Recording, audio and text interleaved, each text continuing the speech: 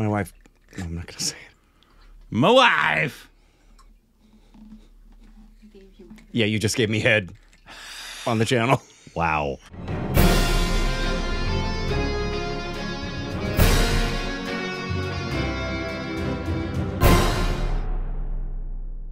Hey, welcome back to our Stupid Reactions of Corbin. I'm Fred Astaire. You can follow us on Instagram, Twitter for more juicy content. Thanks to Patreon, follow, should have subscribe, and the like button. And welcome back to episode thrice of Farzi. Chutia Benchot Dada Beto. I don't know. I was just thinking of all the Indian words I know. Yeah. Dill is in there. Dill is in there somewhere as well. Yeah. Dill. Anyways, so spilling everywhere today. I already said that. If you're watching this on YouTube, this is going to be a very cut up. This is the circumcised version. Yes, you can see a very cut up footage. We can use about 5 minutes in each episode. So if you'd like to see the full uncut version of each episode, all 8 of them, you can head over to Patreon. The uncircumcised version of OSR. Everybody on Patreon is uncircumcised. It is known. It's true. It's actually one of the requirements to be one of our patrons. If you're tired of being circumcised and want to be uncircumcised, go to Patreon. We will uncircumcise. We'll uncircumcise you there. Anyways. We are the opposite of a bris. A what? A bris. A bris? Yeah, that's the ceremony where the rabbi comes and snips the boy. I watched them do that to my grandson and thought, what on God's earth are we doing? This episode is called CC Fart. I'm not kidding. I don't know if that's straight up. That is the title of the episode. The letter C, and then the word fart. I'm wondering if that means email CC and the word fart. Right. Yeah, CC fart or I have no idea. That's not a Hindi word, I'm guessing. Look at it. It literally just CC the fart.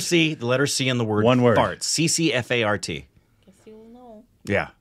CC Fart. A girl named CC farts in this episode. Well, there was a music called CNC Music Factory. CC Fart. Yeah, it's a girl named CC. Anyways, farting. Let's figure out. Or it's a carbon copy fart, which has been known to happen amongst couples. Here we go.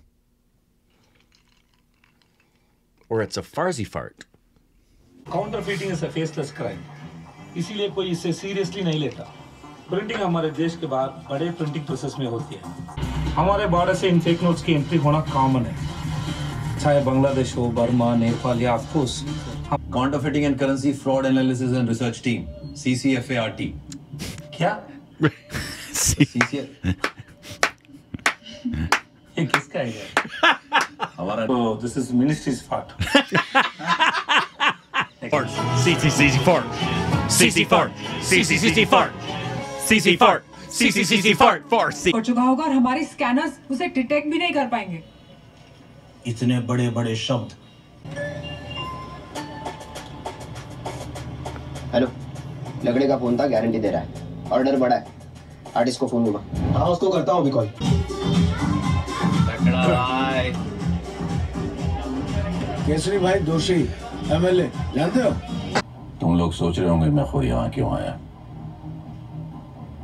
He has a voice. बात करनी है. Did he just say I want 20 crore? Why is he always? He's always the one doing the drinking. ये सब मैं अपने future के लिए कर रहा हूँ. Small town people finding out they're good at something, taking it a little too far, getting in over their head.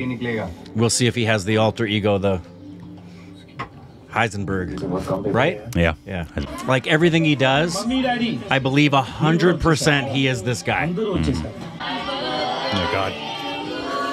Here it is. The train wreck that is Happy Birthday. I've never seen people sing Happy Birthday worse than I have in Indian film. It's true. Actually happen at real birthdays. Like everybody just sings at their own pace. Thank you so much. And in their own keys. Because that's everyone. Chutia Baba. Firstly, out of the blue, तुम दिन में 3 बार call करते हो. Secondly, यहाँ आ गया जबकि clearly बोला था कि you're not invited. Thirdly, who gives a 7-year-old a phone? वो भी तुम्हारा लिस्ट खत्म हो गया? हम राजू बीडिंग करके. Okay. जल्दी बना दो प्लीज बना रहे दादू बना रहे सबकी सुनेंगे हाँ बहुत जल्दी sir please Because of the cast is younger.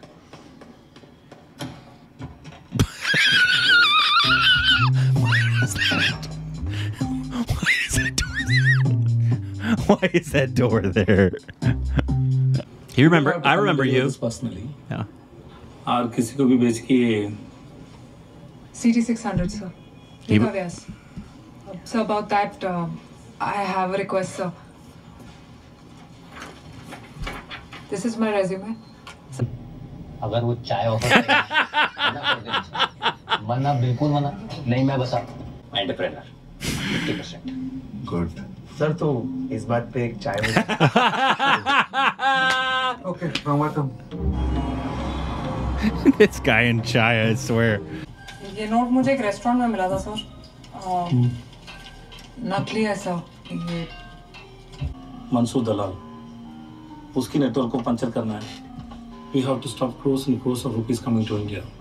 ये थोड़े से नोट से कुछ बदलेगा नहीं.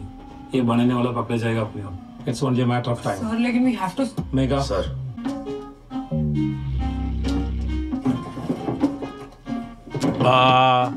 What's she doing? She's gonna stamp her paper. अच्छे रेस्टोरेंट से चाय पिलाओ. अच्छे रेस्टोरेंट तो स्टारबक्स की चाय पिलाते हैं. ठीक है. ठीक है. चलो टपरी वाली चाय. चल. That was me every day in India. Yep. No joke. Yeah, Mr. Artist. Art. She has a quality about her that reminds me a little bit of Topsy Panu.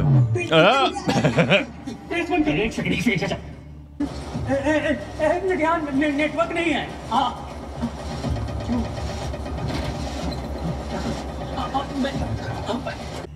आप याशिर हो हाँ ये प्रेस तुम्हारा है नहीं नहीं ये तो माधव साहब का है मैं यहाँ काम करता हूँ आप ये खोल सकते हैं? हाँ जरा खोलो नहीं नहीं मैं बिना परमिशन के नहीं खोल सकता जल्दी कर फिरोज टाइम नहीं है. ये साले अंदर आती रहेगी समझा ना.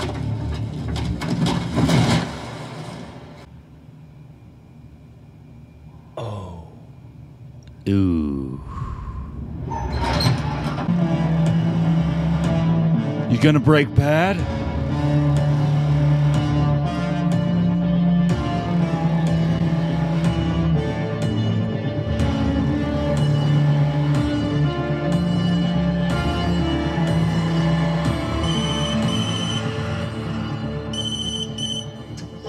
Hello. What the fuck are you doing, Mega? I heard you were writing some presses. ACP का फोन आया था. He's going mad.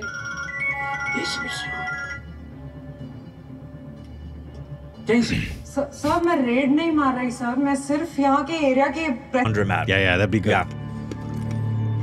Ooh. Oh. Sunny. Not very good. Sir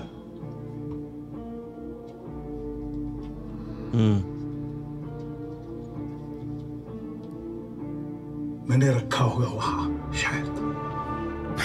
भूल जाता हूं आजकल बार बार. ये ले. So you lying or does he have like amnesia? I think he's just having a little moment. I think he's having a moment. He's breaking bad. You're goddamn right. कहाँ जा रहा है भाई सूरज पेपर देखा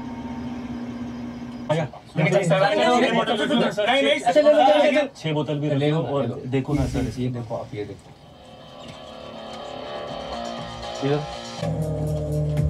Those look like my old algebra books.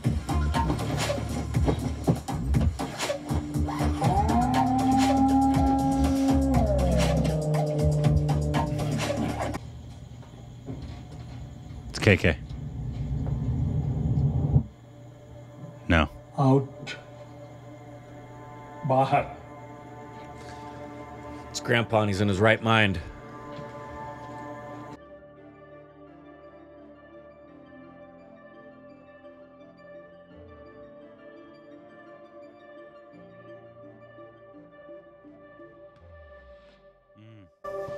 Nice. Still no KK. Yeah. So they've I'm sure, obviously, they're just because he's the big time player. Yeah. And so they're more focused on the Shahid's character right now. And they'll get there. And it's like you don't meet. Exactly. You don't get to the chicken restaurant. Yeah, you don't get to the chicken restaurant until you're way in. I'm not going to give anything about Breaking Bad, but if you haven't seen it by now, what the fuck are you waiting for? That dude for weirdos. Just watch it. It's the best written show in the history of TV. It's the most consistently great show, I think, of all time. Yeah. It didn't have a bad season. Only has one weird episode. Yeah. But it's you wait a little while for that, and then also I don't know if he broke up with the girl. It seemed like that look. He was like upset with her there at the end. Yeah, I think it was last episode, right? Yeah, I think he's done. But I didn't see them break up or anything. I don't know. She's like my least favorite character, and I don't know if it's the actress or if it's just the way she's written. Right. That it just irks me. Yeah, I just don't like her at all. And she wasn't in this, but yeah, I don't know. Obviously, what they're going to do now in terms of what are they going to do? I think Grandpa might die soon. Yeah, I think it might. Which might give them happen. access, or they go to KK, or KK comes to them, or maybe they go and they help. Maybe he becomes almost VJ. Yeah, it just doesn't seem like that's happening. No, yet. because something bigger needs to happen in order for something like he needs to be in trouble with KK or something, and for something like that to happen. I feel like, right? Yeah. Well, they've left me wanting to know, so that's really good. Because the big question is, what do they do now? Yeah, I'd imagine, because he's not in good health right now. Anyway, he doesn't seem. But they just he's on the decline. And what they could do, but they just got a shit ton of money as well. They did. They could buy stuff depending on how much that they've kept. They could maybe their buddy there, the uncle, lets them come in at night behind Grandpa's back still. I don't know. Breaking Bad was such a good series. It's an incredible show. Just everything about that show. It's just Game of Thrones might be overall my favorite show ever, but its last season majorly disappointed me, and so I can't call it the most consistently great show like I can Breaking Bad. No, I wasn't bothered as much as you with the last season, but and the rest of humanity. When you get through Breaking Bad, it's the best. It's the best written show from episode 1 to the final episode. And anytime you have the greats, right, of shows. I mean, The Sopranos is pretty dang good too. Anytime you have a show that's similar in, like, even though it's not about drugs, it's about two people that come up and kind of get into the world of crime in some way, you're going to be compared. Just like if you're a gangster film, you're going to be compared to The Godfather. It's going to happen. Yeah. And if you're in a series now that has to do with some type of people coming up in any kind of criminal world, where you came from the good world and you're going to go to the bad world, and you're really good at one thing, yep. So you start doing that thing in the criminal world, yep. You're going to be compared to Breaking Bad. Always. It's even though obviously the show isn't really very original. It's not really like it. Yeah. It's just once again, I think writers have a hard time nowadays because every story has been told. You have to come up with creative ways in doing it. Except Everything Everywhere All at Once. That story had never been told. That's one of the things that makes it so great. But what's the overall theme of that story, though? Well, all stories go back to either Greek mythology or the ancient texts. Ancient texts of, like we've learned from all of the great stories that come out of the Brahmastra kind of stories, the Hinduism, and all of those stories of the great epic hero stories. Yeah. It's good overcoming evil. I think all the cast is doing a really good job. Yeah, not a surprise. The cast is great. Not at all. VJ is obviously a very believable character. And I forgot her character name, the counterfeit girl who wanted to work with him. I really like her. Shahid's doing a great job. I'm missing. So's his buddy. I'm missing KK. Yeah, just that's my actor, man. I love that guy. He'll be back. He's one of the. It's just when you And it's strange in like a series like this when you have great actors like Shahid and VJ, but maybe it's just the fact that his role is the meaty role of the villain per se, the antagonist of the story. That's the characters I always draw to. I like the villains. Like everybody else always wants to be the hero. I was like, nope.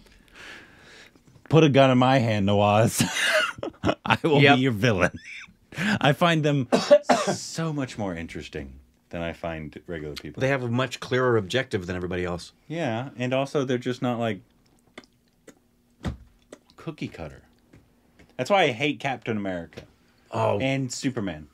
I hate them. They're my two favorites of all time. Superman is my favorite of all time. They're my least favorite. And my favorite Avenger is Cap. Because they're so basic. What's basic about them? They have one through line. They have a very clear objective, that's just not like the bad guys. Normal. Sure it is. And I get it, they're superheroes, but I want my... Batman, obviously.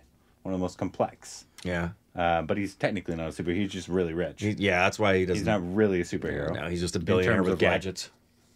Not like Shaktima is a real superhero, we all know. Yeah. Shaktima. Or Flash or stuff like that. Yeah. But that's not what this is about. If you're going to give me a billionaire superhero, give me Iron Man every day of the week over Batman. Tony Stark's far better than Bruce Wayne. I'll take them both. Yeah, I'd take Tony Stark over Bruce Wayne. Well, I'm not every day of the week. Oh yeah, in terms of personality, but in terms of well, even motive and objective and gadgets. I mean, the motives not too dissimilar from each other. No, they're very, very kind of similar guys. Yeah, but yeah. But I mean, Iron Man would definitely beat Batman. I mean, I don't know to the comics. I'm not that kind of person because I'm sure they fought in the past, maybe probably. But Tony Stark just shooting a laser at Batman. Probably. Bye, Batman. just kill him dead right there. Anyways, back to the series here. I'm really enjoying the setup of it all. 3 episodes in. This is very common, I feel like, especially with Raj and DK. Family Man. It was very subdued a lot of times, and then it steadily builds. Steadily builds. So it builds you, which is smart. It doesn't just punch you with action. It makes you care for these characters. Yeah, it makes you care for the people. And then gives you the goods in the end. Yep. I don't know if that's how this will end. I have no clue. Because that one was with Family Man. It's a lot more cop-centric. Yeah. So you have a lot more opportunities to have like shootouts or interesting things happen like that. And I like Shahid's character being a character who is got dual motives here. Maybe if not 2, he's got at least 3 motives going on. He does have the motive to take care of and save his grandpa's business. Mm-hmm. But he also has the motive underneath it all of giving it to the man. Yeah. And I'm tired of being the one that stepped on, and I'm gonna, and it's very much Heisenberg. Yep. He is the one who knocks. Yeah. Anyways, let us know what you thought about this episode. And once again, if you'd like to see the full uncut versions, you can head over to Patreon to see the full uncut version of each episode. And by the time you're seeing this on YouTube, I'm sure all the episodes are already going to be on Patreon. So go check that out. And on to the next episode.